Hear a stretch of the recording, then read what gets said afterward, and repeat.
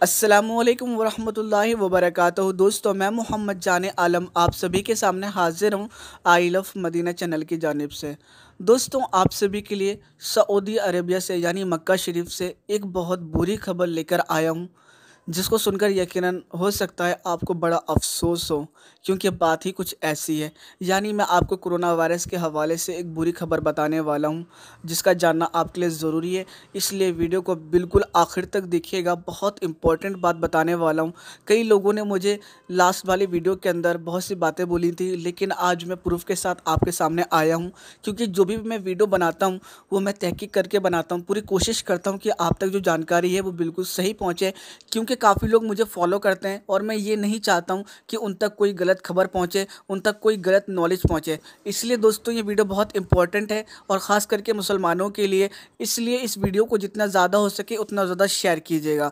मेरे प्यारे दोस्तों, मुसलमानों के लिए जो बुरी खबर है वो ये है कोरोना वायरस के हवाले से, कि सबसे पहले जिसकी मौत हुई है कोरोना वायरस से यानी हिंदुस्तान के अंदर, वो एक मुसलमान था। मेरे प्यारे दोस्तों, जिसकी उम्र करीब 76 यानी 76 साल थी। वो एक बुज़ुर्ग थे और वो मक्का शरीफ उम्रा करने के लिए पहुँचे थे 29 फरवरी को। जब वो वापस हिंदुस्तान आए यानी भारत आए, तो उनके सांस में प्रॉब्लम आने लगी। जब उनकी सांस में प्रॉब्लम आने लगी तो उन्होंने कई जगह अपना इलाज कराया, बड़े बड़े हॉस्पिटल के अंदर, लेकिन उनको कहीं भी राहत नहीं मिल पा रही थी।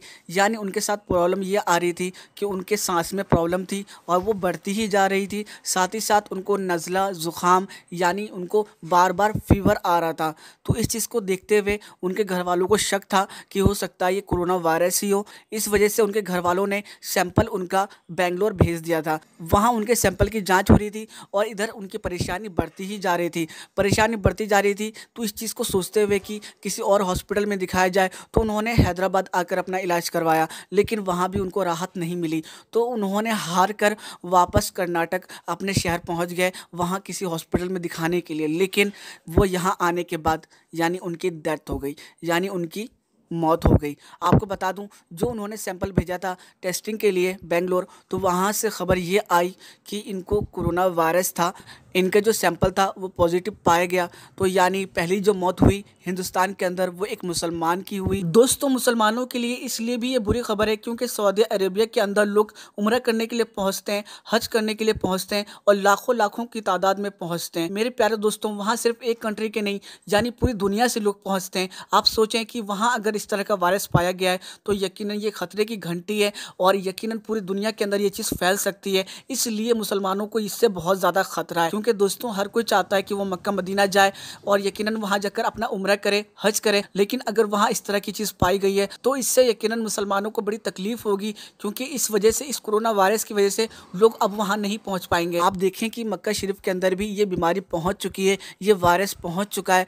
तो अल्लाह के वास्ते आप लोग अपना ख्याल रखें, आप लोग साफ़ सफाई का ध्यान रखें, आप लोग लगातार अपने हाथ धोते रहें। इसके अलावा नमाज पढ़ें, अल्लाह को राज़ी करें, बहुत ज़रूरी है, क्योंकि ये वायरस ये देखकर नहीं आ रहा है कि ये गैर मुस्लिम है या मुस्लिम है। दोस्तों, यकीनन अल्लाह बहुत नाराज़ है और इतना नाराज़ है कि आप नाराज़गी अल्लाह की देख सकते हैं कि आज मुसलमान कितना ज़्यादा परेशान है। वो सिर्फ हिंदुस्तान ही नहीं, बाहरी मुल्क के अंदर भी परेशान है। पूरी दुनिया उसको गिरा हुआ समझ रही है, उसकी कोई इज्जत नहीं रही। मेरे प्यारे दोस्तों, यकीनन ये हमारे अमाल की वजह से ही है। इसके अलावा दोस्तों, हिंदुस्तान के दिल्ली शहर से यानी कैपिटल शहर से, जिसका नाम दिल्ली है, वहाँ से बड़ी खबर ये आ रही है कि दिल्ली को महामारी यानी कोरोना वायरस महामारी घोषित कर दिया गया है। इसके अलावा स्कूल और कॉलेज को भी बंद कर दिया गया है 31 मार्च तक। और जिनके पेपर हो रहे हैं उनके पेपर लगातार होते रहेंगे, लेकिन जिनके पेपर नहीं हो रहे थे उनको छुट्टी दे दी गई है। यानी दोस्तों, बहुत ज़्यादा एहतियात बढ़ती जा रही है, बहुत ज़्यादा सुरक्षा दी जा रही है,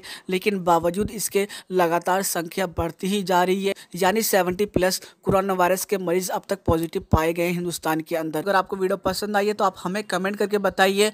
वीडियो के अंदर अगर आपको कोई भी बात अच्छी लगी है तो वीडियो को लाइक कीजिए। इस वीडियो को जितना ज़्यादा हो सके उतना ज़्यादा शेयर कीजिए। और दोस्तों, जाने से पहले अगर अब तक आपने हमारे चैनल आई लव मदीना को सब्सक्राइब नहीं किया, चैनल को सब्सक्राइब कर लीजिए। साथ ही साथ नोटिफिकेशन बेल दबा लीजिए ताकि आपको हर नई वीडियो की नोटिफिकेशन मिल सके।